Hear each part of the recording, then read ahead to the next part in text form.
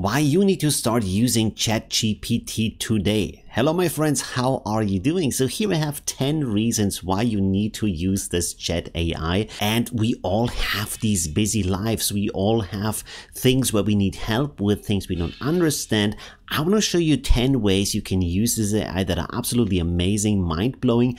I'm so in love with this tool, and the cool thing is you can use it for free right now. You can test it, you can give feedback to the developers. Now, of course, the first way to use this is to write prompts for the AI that you want to use for images like Midjourney or Stable Diffusion. Now, here you can see some results that I got with Midjourney. They're absolutely amazing.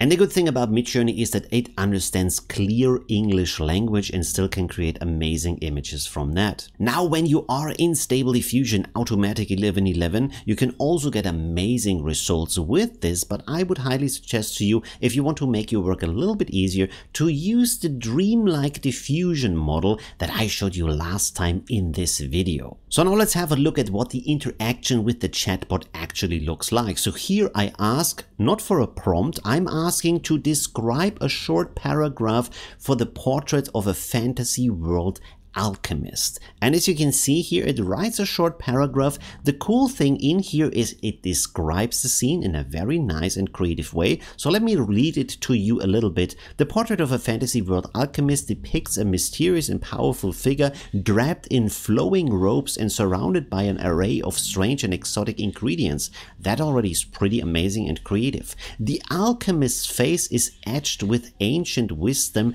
their eyes pierced and all-knowing. These are very nice adjectives and also a very creative style of writing. Really appreciate that. Now we describe the scene here. It says they stand, for some reason it says they, not he or she, stand in front of a large ornate cauldron surrounded by an array of bubbling beakers and test tubes. Again, beautiful details. The portrait is rendered in a fantastical style, really cool, with vibrant colors and swirling magical energies. The overall effect is one of a mysterious and powerful figure capable of creating magical potions and elixirs that can change the world. So there's a lot of information in here about the details, about the character, about the ambitions of that character too. All of that is really cool, and you can see here from the resulting portraits we are also getting really cool results from that. Now, of course, as always, in Stable Diffusion, I'm using some negative prompts just for good measure. Now, of course, this is a very easy example. So what else can we do with this AI? One thing, of course, is searching for knowledge that you don't have. Here I'm asking, what is PIP for GitHub or pip? So this is giving me a nice explanation in very plain English that even a layman can understand. So it says, pip is a package management system for Python that is used to install and manage software packages written in Python. It allows you to install packages from the Python package index, PYPI, and other repositories and manage the dependencies between them. Now, if you don't know what repositories are or what dependencies are, you can also ask the AI. And the good thing here is that ChatGPT will understand that you are still in the same topic, in the same conversation, so it will give you the answer in relation to your last question. Of course, in this case, Python and GitHub. So that is really amazing. And this is so much easier, so much faster than using Google and going through different pages to understand what is going on. Another example for using that AI is to help you write emails, because often we don't know how do I phrase the email or how do I actually write a professional email if I have to. So here I asked, write a professional email that makes clear I want to cancel my internet subscription. This result that the AI is giving, it sounds very good, it sounds nice, it sounds friendly, it sounds professional, everything is in there. Now, of course, there are some details in here that you might not want in there. For example, it says, I have recently moved to a new location. That might not apply to you, but you can simply delete that from the email. It also makes some suggestions in here that you might not have. For example, it says, I understand there may be fees and penalties associated with canceling my subscription. I'm willing to pay such fees. You might not be willing to pay such fees, but you can always ask the AI to write a new version or to give more specific details on how you want to have the details of that email written, but the overall tone is really nice. One thing I also really appreciate about this AI is if you ask for different situations in your life for some life advice.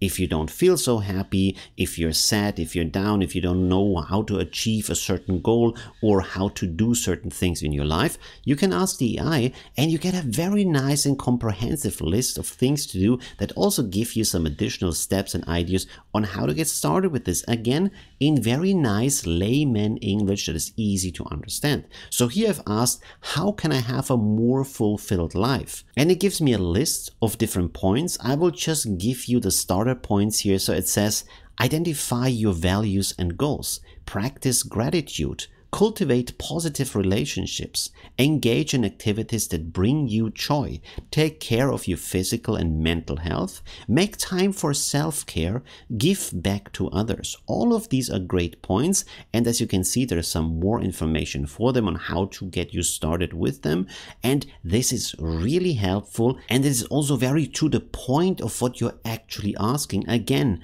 I feel like with asking the chat AI, I'm saving a lot of time, because often you have these long, elaborate, complicated blog posts that feel like you're reading a novel while all you want is a simple and quick answer to solve problems in your life. And I feel like this AI is doing that in a very beautiful way. Another thing I really enjoy about this AI is to ask questions about things I don't know. So here I'm asking, what is the difference between Thai Buddhism and Zen Buddhism? And actually this gave me a really good answer that includes historical points, philosophical points, life practice points of the Buddhists in these religions. So I get a very nice overview over the differences in these short paragraphs here. Again, I don't need to waste my time looking through long articles on Wikipedia or reading books on that to understand what is going on. I can just ask the specific question I have. And then if you have follow-up questions on these texts here, you can talk with the AI to understand it better. So for example, I asked the AI about the concept of avoiding suffering in Buddhism. Why would you avoid suffering? And isn't the avoidance of suffering the wish for that a new source of suffering? And it actually gave me really good answers to understand that, what the concept is and how it is practiced and how you find a balance between solving your suffering but also not being overwhelmed by trying to solve the suffering problems. So that was really, really interesting and very insightful at the same time. Another thing here that is really good is that you can use the AI for your human interactions, especially in social media, especially when you're texting other people. So here, for example, let's say you're angry, you're aggravated, you want to say, I don't like this, but you don't want to be so angry in your text because you know it will just lead to online fights and online discussions. You don't want to have that. So I asked the AI, write this text in a nicer way. I really don't like your attitude toward my work. And that, of course, is a text that instigates trouble and a fight, and it will not lead to a solution. So here is the text that the AI is writing. It says, I understand that we may have different perspectives, but I feel like your attitude towards my work is not very positive. Is there anything I can do to improve the situation or address any concerns you might have? So this is a very good example of how to diffuse the situation, because you are starting by saying, I understand your feelings, I understand the troubles you have. Can we find a solution together? Please elaborate on why you have problems with what I'm doing, and then we figure out how we can both be happy with that. All of that is in that short text, and this takes out the anger and the heat of the conversation and goes towards understanding and a solution. Really a very good example of how to diffuse problems and interact with people. Another thing I asked the AI to do is to translate text into other languages, because we don't speak every language out there. And here I asked to translate it, of course, into a language that I speak. So translate into German the text, I'm looking forward to meet you for a dinner. Can you bring my favorite book that I borrowed you last month? I would like to lend it to another friend. And the translation for that was: Ich freue mich darauf, dich zum Abendessen zu treffen. Könntest du mein Lieblingsbuch mitbringen, das ich dir letzten Monat ausgeliehen habe? Ich möchte es einem anderen Freund leihen. This is actually really nice, very fluent and very human way to speak German. So that is perfect. And this is also different to other translation tools where often the text feels a little bit stuffy, it feels a little bit robotic. Here, the translation, as a German speaker, I feel this is very natural and it feels also friendly, has a very nice tone to it. So I'm very happy with that translation. Next, we have another thing that is spell correction. Of course, you can do spell correction with the tools you have in your browser, and there's also other tools like Grammarly for longer text, but this text AI here can do that also for you. And this is one of the big applications where you want to have an AI that can do multiple things for you, give you multiple solutions for your problems in different areas without having to use all of these kind of different tools. So here I asked for the spell correction of the Renaissance was a period of great art and literature. And of course, I wrote a lot of these words wrong, and then it put out a text that actually has all of these words right, and it has them right in a way that also understands the context of my text. So that is pretty amazing. Another thing I also often do online is to look for suggestions. For example, here, what are great books to learn about AI? Now, the biggest problem, I think you know that, is when you search online on Amazon, on Google, you get suggestions that might not be the best books, that might be biased because someone wants to make a quick buck, either because it is suggested things on Amazon where people have tricked the search engine, or it is lists on blogs or other pages that just try to promote the best affiliate links, the best deals, so they make money, but you don't get the best product. Now here I have a very nice list of different books. Some are pretty complicated to read, others are nice for beginners too. So it's a little bit of a mixed bag, but you probably can also ask for the good beginner books for AI and get a better list for beginners. So that is pretty good. And also I feel like with the AI doesn't have a reason to select one book over another because this doesn't include any affiliate links. And also I feel like this AI is more unbiased because it is trained on millions of books. So this is just a suggestion out of all of the knowledge of the AI.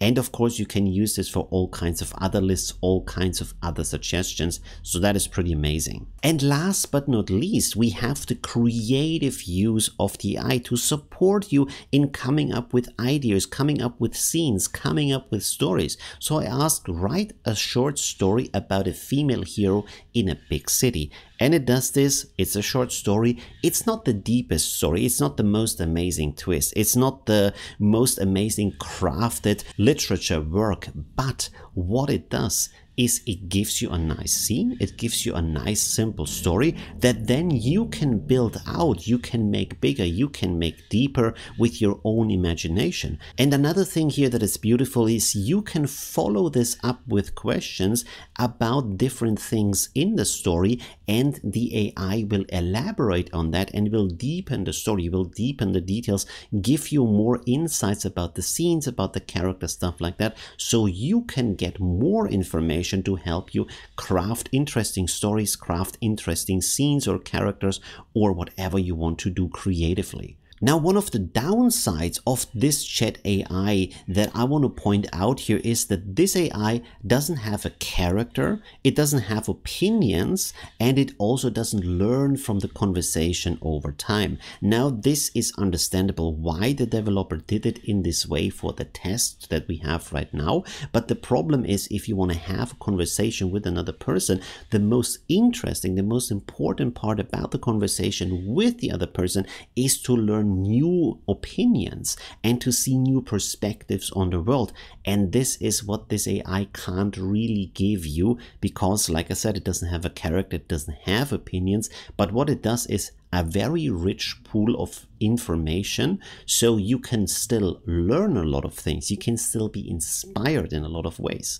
Now, here is also why I think this kind of AI is the future of our interaction with technology out there, because right now we have a lot of things already that are automated and that try to be individualized towards us, in the sense that the algorithm is learning our tastes. But still, all of that is very stuffy, it is very static, it is not down to my individual need, to my individual problems. Now, this AI can do that and respond directly to me, directly to what I ask, and give me a specifically created answer just for me, and that saves a lot of time, and it is much more effective than, for example, going on different language pages, going on Wikipedia, trying to look up different sites to learn something, to get some insights, or to get the answers you're looking for. Now, another thing I really appreciate about that is that this AI is giving me a lot of solutions that usually I would need to pay different services for.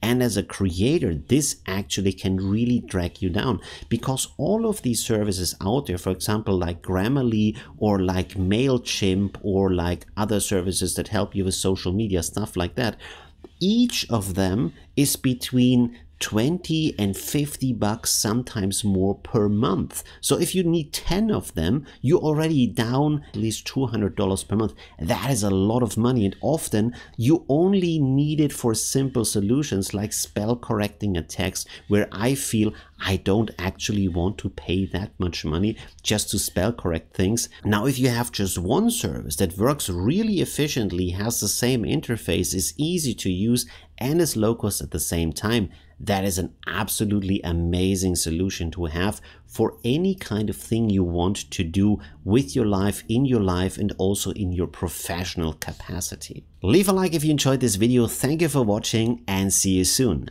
Bye. Oh, you're still here. So this is the end screen. There's other stuff you can watch like this or that. It's really cool. And yeah, I hope I see you soon.